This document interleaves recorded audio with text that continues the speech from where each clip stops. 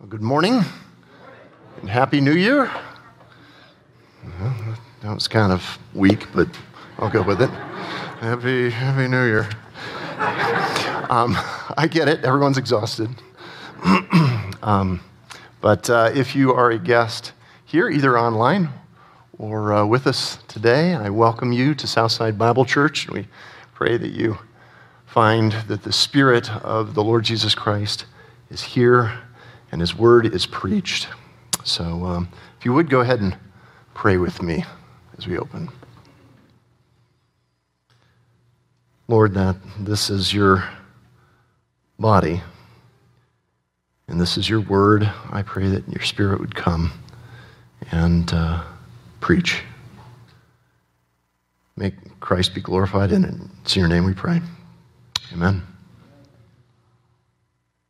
An Englishman would regularly have his time of scripture reading and prayer early in the morning. However, this was the time of day when his dog, an enthusiastic terrier, was most active. He found that his terrier would run about the room snuffling and barking.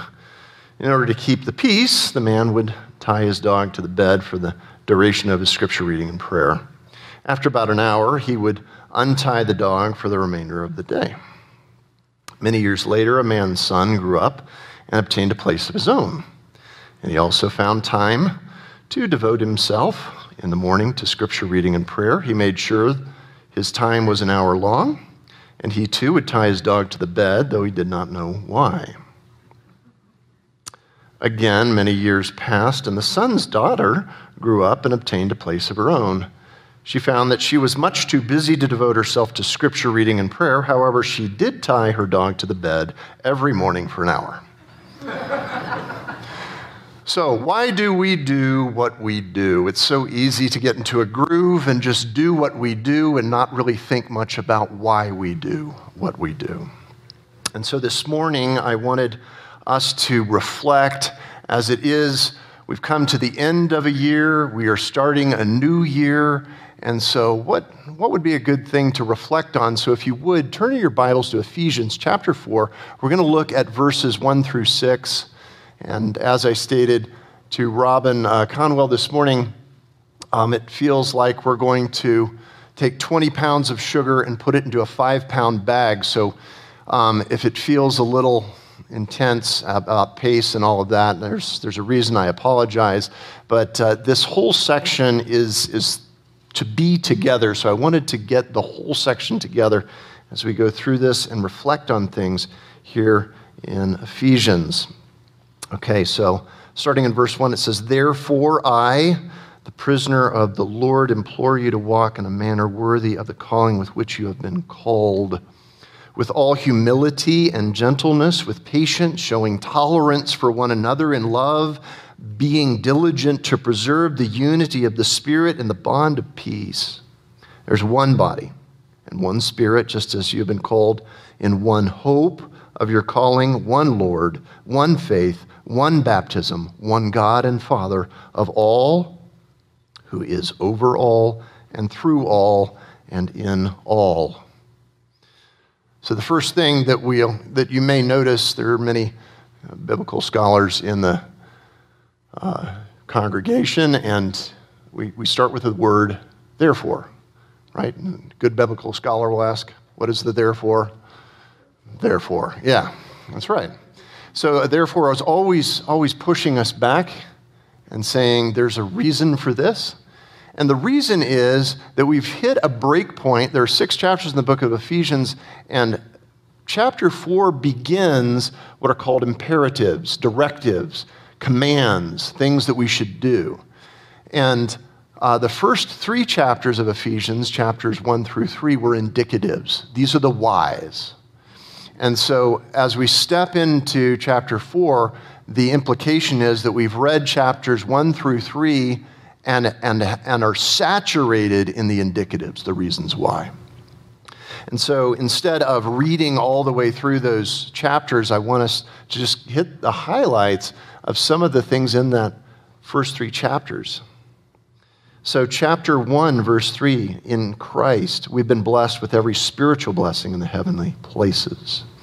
Chapter 1, verses 4 through 6, God chose us and called us to himself before time even began. Chapter 1, verses 7 through 10, in Christ, and according to his wisdom and love, our sins have been forgiven. Chapter 1, verses 11 through 14, in Christ, we have an inheritance that includes the seal of the Holy Spirit now in all who believe in Christ Jesus. Chapter 2, verses 1 through 10, though we did not deserve his mercy, let alone anything else, because we were children of wrath, in Christ, God showed his mercy to us, calling us to salvation and bringing us from death to life and seating us with himself in the heavenly places. Chapter 2, verses 11 through 22, in Christ, we have been brought near when we were outsiders, outcasts. He brought us about to a lasting peace that is based in himself. Chapter 3, verses 12 to 13, in Christ, we've been granted access to God and can approach him as we go through various trials. Chapter 3, verses 14 to 19, in Christ, we can know the love of God that is in himself, and it's a vast, amazing, deep love that we'll spend our entire eternity basking and knowing and growing in. Chapter 3, verses 20 and 21, because of Christ, what God can do in us, through us, what God has already done and what God has for us is beyond what we could ever think or grasp or know. So this is the depth of what we approach when we hit the therefore here. Before we start with the command, before we start with that imperative, these are all the truths, these beautiful, deep truths. And if you've ever been to a birthday party, and I'm assuming most everyone here has been, birthday party for a young child, if you've ever seen a little one as they unwrap their gifts, they're excited. And the more gifts they unwrap, the more excited they get. And they're really, really thrilled. And when it comes to the end of the gifts, gratitude is not what I would describe. It's, give me more. Where's more? Give it to me, right? That's how you describe a child. Now, I want you to, if you've ever been to a more mature birthday party, a person who is more grown up, as they receive each gifts and as the gifts mount, their gratitude, their thankfulness, and their joy increases. When they come to the end of their gifts, they're just bursting with thankfulness.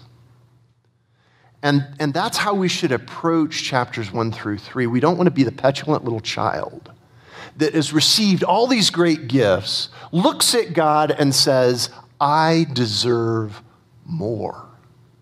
Give me more. And yet that's how some approach these things. Independence and sucking it in and what great gifts, give me more. Instead of a person that has been so overwhelmed with what God has done that it begs the question, Lord, ask me whatever you want me to do. I will crawl down the barrel of a cannon. I will do this because of what you have done. And you see, this is the heart that Paul is expecting when we hit chapter 4, verse 1, with the therefore. A person, a believer who has read these things and is saturated and says, I am so overwhelmingly grateful. Whatever you ask could never even begin to be too much. It's just the start. So I pray that's where our hearts are this morning with the therefore. And here he is, Paul says, I, the prisoner of the Lord. So he's an old man in prison, shivering and cold, and he implores parakaleo to come alongside, to plead, to beg, please, please, please, will you hear me? Please, will you give yourself to this? I implore you. So what is it that he's begging us, asking us, pleading for us to do? He says, please walk in a manner worthy of the calling with which you've been called. Walk in a manner worthy of the calling with which we've been called. So let's break this down. First, walk. Walk is something that we do and we take one step at a time. That's what a walk is, right? If you're taking multiple rapid steps, that's a run. If you're taking 2 steps at a time, that's a jump. If you're taking long strides between steps, that's a skip. It's not the way we do life. We do life one step at a time. We walk. So whenever we have a reference to walking, it's a reference to the moment-by-moment walk, moment-by-moment living of the Christian life. So we're to walk, and it says, in a manner worthy. So here's the thing. This isn't saying in a manner that pays for, or the manner that is equivalent to what we've been called to. Could you and I ever begin to scratch the surface of repaying God for what he has done for us in Christ Jesus? Can't even begin to scratch the surface of that. So it's not about repayment. What it's doing is it's picking up all of those amazing truths. Your sins have been forgiven. You've been given the righteousness of Christ. You're a child of God. You've been given an inheritance beyond your wildest dreams. You can't even begin to imagine. All of these things our lives should reflect the value of that, right? It should be fitting. It's not the 400-pound guy in spandex at the gym. That's not fitting, right? It's fitting, but it's not fitting. It's that pair of jeans or that dress that somebody says, that fits you. It's perfect. And you see, as Christians, our lives should fit what we've been given. It should be fitting. And then we're going to walk in a manner worthy of the calling with which we've been called. It implies something, that we were called to this, that God called you. He called you out of darkness into his light. He called you from far off and drew you near. He called you. You've been called, and you want to walk in that manner that's worthy, that's fitting in that same way, that fits. It's perfect. So if I've got chapters 1 through 3 in mind, then I should understand better what it is to walk in a manner fitting. And Paul doesn't just leave us there and say, okay, I want you to walk in a manner worthy. Now let's get on to the next thing. He's going to give us 6 implications or 6 things to think about with regard to what does it look like to walk in a manner worthy of the calling? What does that look like? And that's where we step into verse 2. It says, with all humility and gentleness, with patience, showing tolerance for one another, in love, being diligent to preserve the unity of the Spirit in the bond of peace. Here are the things that he calls us to, that it looks like. First thing on the list, not surprising, is we're to do this in humility. In humility. And humility is huge. It's something that we could probably spend an entire sermon series on. What is humility? I don't have that kind of time. Your poor backsides don't have that kind of reach. So we're going to just trying to compact this with a few thoughts. Philippians 2, verse 3, Colossians 3:12, 1 Peter 3:8, 1 Peter 5:5, all mention humility, and they mention humility with gentleness, by the way. They all mention humility. The reason why I'm going to bring that up is humility is talked about fluidly throughout the New Testament. So let me give you just some things to think about with regard to humility. C.S. Lewis made the statement, humility is not to think less of yourself, but to think of yourself less. Okay? So his statement had to do with quantity more than quality, right? And usually when we think of humility, we just say, well, what I need to do is just understand that I'm a worm. And if your entire day is spent on the fact that you are a worm, you spent the entire day on yourself. That's not humility. So there's a quantitative aspect of it. So if I'm to think of myself less, then what would I be thinking on? I should be thinking on others. And Philippians 2, 3 through 4 would agree with that. We need to think of ourselves rightly. Philippians 2 again would state this. We need to think of ourselves rightly. Please do think of yourself, particularly when it comes to bathing, deodorant, and brushing your teeth. I appreciate it. It's helpful. So there is a quality of thinking of yourself, but again, with regard to others. And I need to think of myself rightly. I need to think of myself as a servant of Christ. Yes, you are a son or a daughter. Yes, you are a prince or a princess, but not of this land. Our kingdom is his kingdom. It's his kingdom, and his kingdom is not of this world. You and I are called to servanthood. Let us think of ourselves rightly. I think more people are offended by the fact that you don't know that I am a daughter of the king or a son of the king. But you're a servant of the king.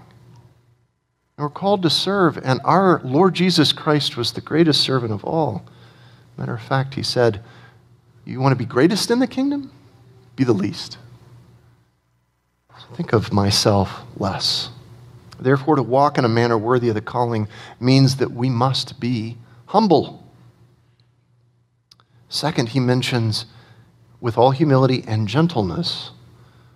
So in gentleness, we've got Colossians 3:12, puts gentleness and humility together. Gentleness is a fruit of the Spirit. 2 Timothy 2:25, Titus 3:2, 1 Peter 3:15, we're instructed to be gentle when dealing with those who are in opposition to us. We must be gracious even when disagreeing with others. We're to be gentle. Gentlemen, gentle women. Not harsh, not unkind, gentle, even when people disagree. Therefore, to walk in a manner worthy of the calling means that we must deal with others gently and meekly, no matter how they are to me. And he says, with all humility and gentleness, with patience. So this implies something, okay? First of all, patience. Makra, thumeo. Makra, not macro. Macro would be big. Makra is long. Makra thumeo, to long in passion. Okay, long passioned. It's how we get our thought towards patience. And patience, it too, is a fruit of the Spirit. It's an attribute of love in 1 Corinthians 13:4. So here's what it implies, though, patience. What it implies is that people are not easy to get along with, because not everyone is like me. Right? Not everyone does things in the same way, at the same speed, at the same time. Patience is called for. Right? So patience wouldn't be required if no one else was in the picture. But patience is required because other people are in the picture. So this tells us that patience is a part of being in the body of Christ. You have to be patient. I have to be humble. I have to be gentle. I have to be patient. And therefore, to walk in a manner worthy of calling means that we must deal with others patiently. And then it says, again, showing tolerance for one another in love. This again, it's not even implied, it's just downright stated that you're dealing with other people, and those other people are difficult sometimes. Sometimes on purpose, sometimes not. Sometimes it's just the way that they are. And this isn't tolerance in the respect that we think of in today's society. Tolerance in today's society is accept me for the way that I am no matter what. So accept my sin is usually the implication. That's not what's being communicated here. Because we're to show tolerance and it's to be wrapped in love. We'll get to that here in a second. The thought here in the Greek is to bear up or bear with one another. That means that any amount of pressure that can be brought upon us, it's sustainable. It can be sustained. It's never too much. It's never, you're too much for me, I'm done with you. Just never write anybody off. There should be a tolerance. Colossians 3:13 speaks of this. So therefore, to walk in a manner worthy of the calling means that we must be able to bear with one another. And then it says, in love. So again, we could spend an entire sermon series talking about the love of God. And the word for love, there are 4 Greek words for love. This one is agape, agapao, the one that's commonly chosen to reflect the love of God. It too is a fruit of the Spirit in Galatians 5:22. It's something that only God produces and gives, 1 John 4:7 and 8. So for now, we mentioned only in passing that we know that it is true of the walking in a manner worthy. Therefore, to walk in a manner worthy of the calling means that we must love one another. And imagine that. It's almost like there's verses in the Bible that preach that. Okay? And it's important that this love aspect is in there, lest we think tolerance and patience is us holding our nose and gritting our teeth, enduring other people who are not like me. I'm just going to put up with you. And that's not what love is. Love isn't putting up with you. Love is loving you. And that's why I'm patient and gentle and kind through these things. And then the last thing that he mentions is verse 3, be diligent to preserve the unity of the Spirit in the bond of peace. Be diligent to preserve the unity of the Spirit in the bond of peace. Massive implications of this verse. If you're preserving something, and the word is actually to guard or garrison or protect, to fight for, that means you already have it. It means it's already there. The world is trying to unify. The world is pursuing unity. They're trying to make unity. This says we already have unity. We have unity, and it's in the Spirit of God. And we're to fight for it. That also implies that there's going to be things that come against us that try and rip it apart. And we need to be protective of it. We need to be protective of it. We should view ourselves as the body of Christ inside of a fort, shooting outside the fort to protect that unity. What do you commonly see? You see soldiers inside the fort shooting at one another. That's not unity. It's not unity. Now, I know this begs the question, what's unity?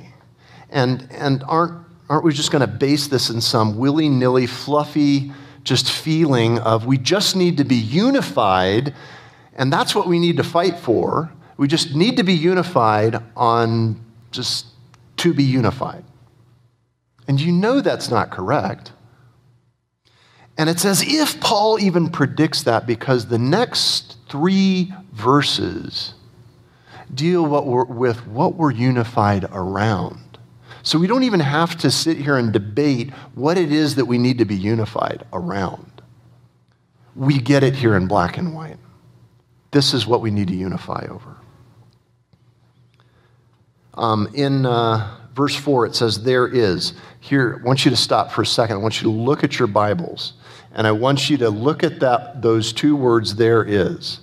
And I want you to note that in most of your Bibles it should be italicized. And the implication of that is it's not there in the Greek. That doesn't exist. That there is not there.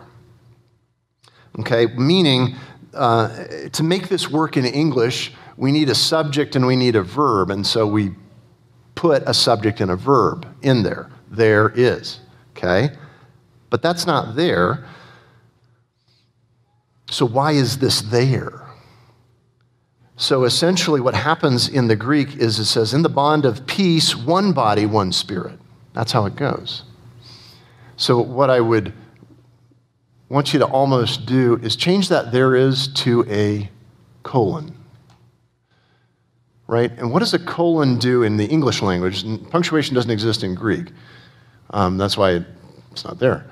So what does that do in English? Whenever we do a colon, we're expounding upon something that we just said, right? We're going into a list of something. And so what I want you to see is he's talking about unity. He's not leaving us flat on unity. So what do we unify around? One body. One body. He reminds us that there is one body. There is no differentiation made by race, ethnicity, color, pigmentation of skin, sex, male or female. None of that's there. That's not our differentiating factor. We are one body. One body. It means that's a living organism. It doesn't say that we're one club, right? A club is that we're unified together on a common likeness. Instead, we're one body. We're one living organism. And we are thus because God has made us thus. He has given us 5 fingers for the most part, 5 toes for the most part, 2 legs, 2 arms, a head, all representative of what a body is. And this is the body of Christ. This is put on display in Romans 10, verses 11 to 13. So independent American mindset tells us that I do what I want to do. I need no one. And that independent mindset that's a part of our American heritage is very damaging. We're not independent of one another. First of all, we're all dependent on the Lord Jesus Christ. And there should be a thought towards a dependence upon you, the body, as well, that we are all a part of. It's not that church leadership even is independent of the body. Church leadership needs the body. Just like the body needs the leadership, we need one another, and everyone has been called to it. You have been gifted in it, and you are a part of it. There's one body. One body. And that's why Southside Bible Church encourages you to be a part of one body, to dedicate yourself to one local assembly, wholly and solely to one. Dedicate yourself to the bride. One body. So it's not just about the one body, though. One spirit. What spirit are we talking about? We're not talking about Spirit Week, where we're all rah, rah, hoorah. We're talking about the Holy Spirit. It should be capitalized in your Bibles because of what it implies. This is the Spirit of God. And here's something that is very true of every single believer. You are indwelt by the Holy Spirit of God. Whether you feel like it or not, whether you sense His presence or not, He is there. He has come to reside in your life, never to depart. He is a seal that God has placed on you that says He guarantees to come for you, His child. You are sealed with the Holy Spirit of promise. You are a believer in Christ if you have the Holy Spirit. We believe in this one Spirit. We're unified around the one body. We're unified around this one Spirit. He goes further. Just as also you were called in one hope of your calling. There's one hope. And guess what? That hope is not 2021, by the way. And I know it feels like it after the way 2020 went. But your hope isn't 2021. Your hope shouldn't be in the government or the governmental leaders. Your hope shouldn't be your next vacation. Your hope shouldn't be your children. Your hope shouldn't be your family. Your hope should be one hope. And that one hope is Christ, and to be with him and to glorify him for all eternity. That's your one hope. And for a true believer, for a person who has trusted Christ, that should be your everything. That should be your one hope. And no matter what happens in 2021, no matter what happened in 2020, that hope should never go away. That should be your one hope. And every believer should be unified around that one hope. We should be unified in encouraging one another to that one hope. Get your eyes off of this and that and back onto him. One hope. One hope. And lest we forget it, one Lord. Kurios. 1 Corinthians 12, 1 through 3. I'm going to turn there. 1 Corinthians 12, 1 through 3.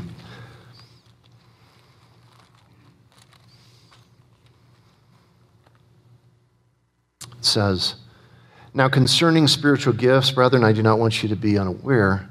You know that when you were pagans, you were led astray to the mute idols, however you were led. Therefore, I make known to you that no one speaking by the Spirit of God, Holy Spirit of God, says Jesus is accursed, and no one who says Jesus is Lord except by the Holy Spirit." So here's the thing. We are unified around one Lord. That one Lord, he is Jesus Christ. He is Lord, which means he is master, which implies we are servants. We bow our knee to him. Every true believer should be saying yea and amen to Jesus Christ as Lord. We are unified around the fact that Jesus is Lord. Is this sounding wishy-washy to you? It shouldn't, because it's not. It's very succinct, and it's what we're founded upon. Jesus is Lord, and we acknowledge him as Lord. One faith. One faith. So what is the one faith? Romans 10, 8 through 10. Romans 10, 8 through 10. But what does it say? The word is near you and in your mouth and in your heart. That is the word of faith which we are preaching. That if you confess with your mouth Jesus as Lord, there it is again, and believe in your heart that God raised him from the dead, the implication is that his death was sufficient.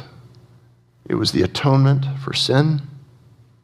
That God raised him from the dead, and that means that God said, satisfied. And Jesus was raised from the dead, satisfied, penalty paid. You will be saved. For with the heart a person believes, resulting in righteousness, and with the mouth he confesses, resulting in salvation. One faith. There are not multiple faiths. There are not multiple ways to God. There is but one. It is by faith in Jesus Christ and his finished work alone. And that is it. It is not of yourself. It is not of works, lest any man should boast. Every believer should say, I have nothing to boast. I believe only Jesus Christ and him crucified and him raised. Thanks be to God. That is the one faith that we are unified around. We are unified around this faith. What else? One baptism. Oh boy, there we go. Now we got our Baptists and our Presbyterians shooting it across the aisles, and what do we do with that? It says there's one baptism. This isn't a debate about submersion versus sprinkling, infant versus adult. What this is a debate on, first and foremost, is have you been baptized by the Holy Spirit? Okay, meaning have you professed and come to know Jesus Christ? But that is not all this means. Otherwise, just one Spirit would have sufficed for that. This is talking about baptism. And baptism was huge in the early church because it was an outward expression of an inward reality. It was a public display that a believer put on to say, I am Christ, Jesus is my Lord, I will serve him, and I want to make a public acknowledgement of that. That's what baptism is. So we believe in a believer's baptism. And that baptism is in the Father, the Son, and the Holy Spirit, not in an individual. 1 Corinthians 1:13-17, Paul said, baptism isn't about who I baptized. It's not, I am of Paul, I am of Apollos. No. It's I am Christ's. He owns me. One baptism. And before we wrap it up, one God. One God. We are unified around one God. Quite simply, there is one who created all things. There's only one who is powerful, all-knowing, all-wise, all-good, all-righteous, all-just. There is only one, and there is only one God. He is that God as he has revealed himself in his one word. There are no other gods. There is no other way. There is no other creator. There is no other master. He is the one. One God. He is, as he has revealed himself to be through his word. This is the one God that we are unified around. We are unified in this one God. One Father. One Father. One God and Father. As believers, we serve a God that we identify as our Father through Jesus Christ our Lord. It is the way Christ taught us to pray Matthew 6:9, Our Father who is in heaven, hallowed be thy name. It is how Paul refers to God in the opening of many of his letters, Romans 1:7, 1 Corinthians 1:3, 2 Corinthians 1:2, Ephesians 1:2, Philippians 1:2, Colossians 1:2, 2 Thessalonians 1:2, Philemon 1:3. Always referring to, in all of those passages, to God our Father. You might not have known your Father here on earth. You might not have known a good father. But as a believer, you and I have the best Father, our heavenly Father, whom because of the blood of Christ we can approach.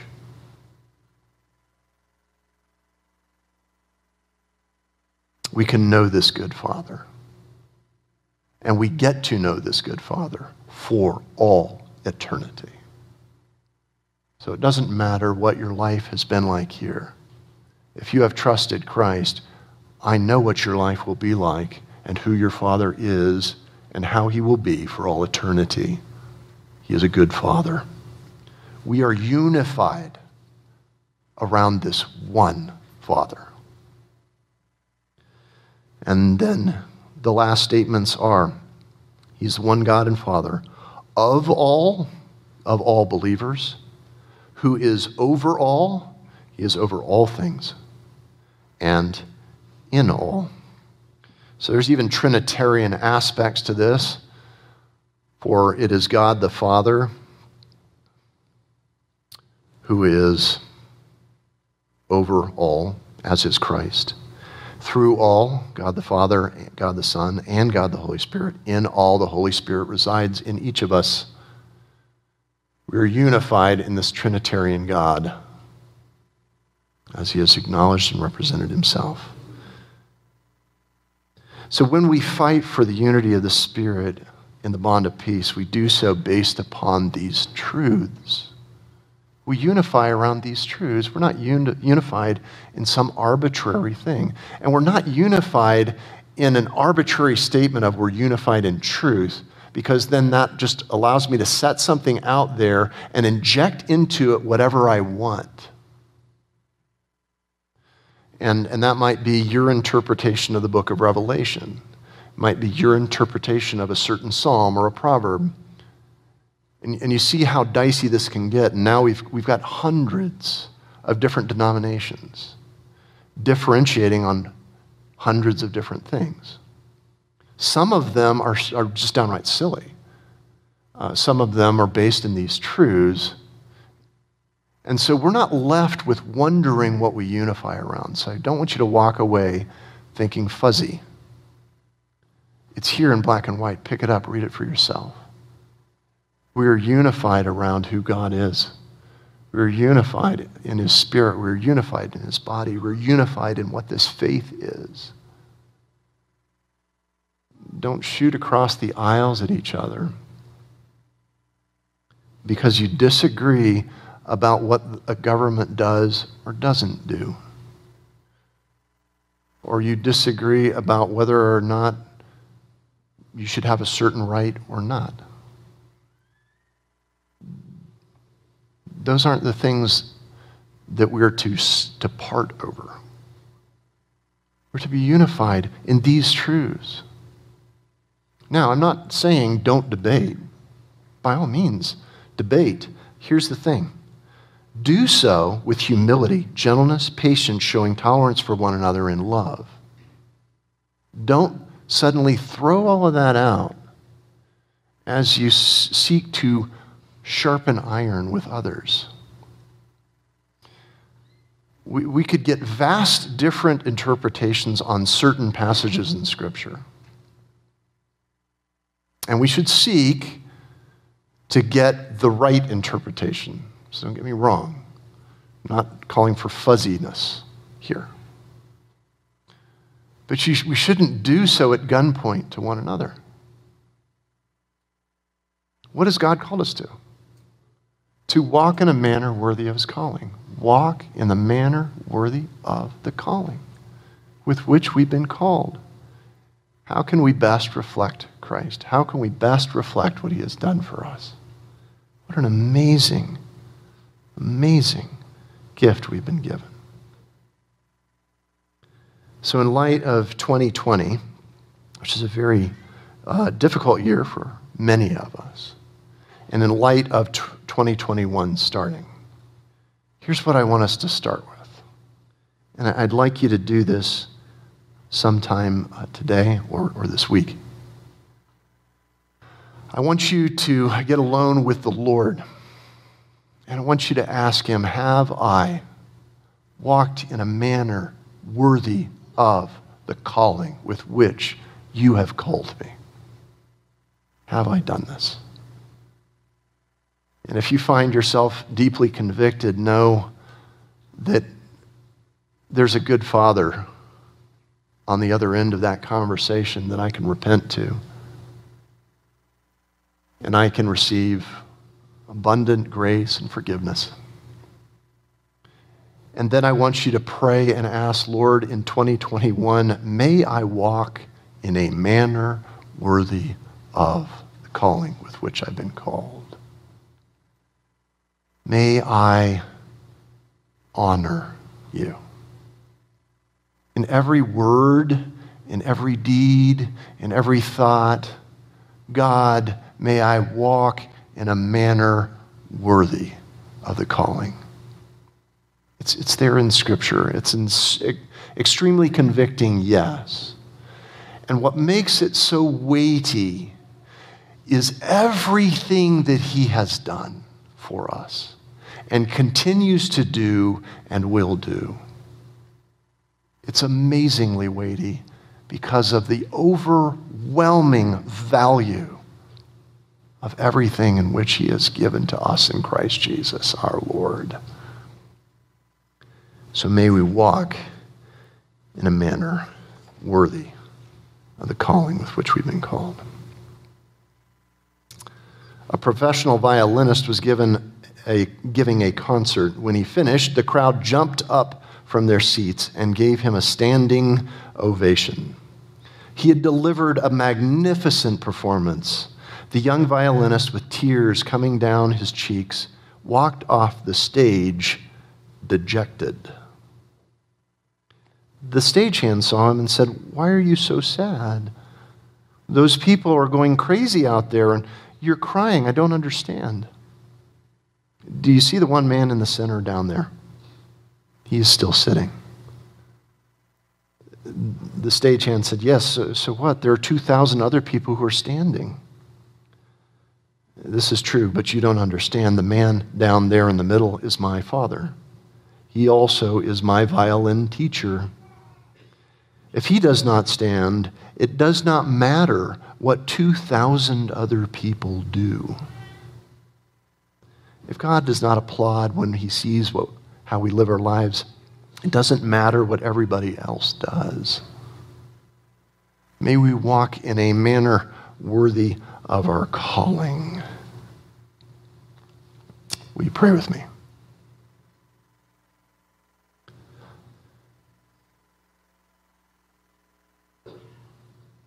God Most High, you are worthy of all of our praise. You are worthy of our lives, and you are worthy to be put on display in our lives.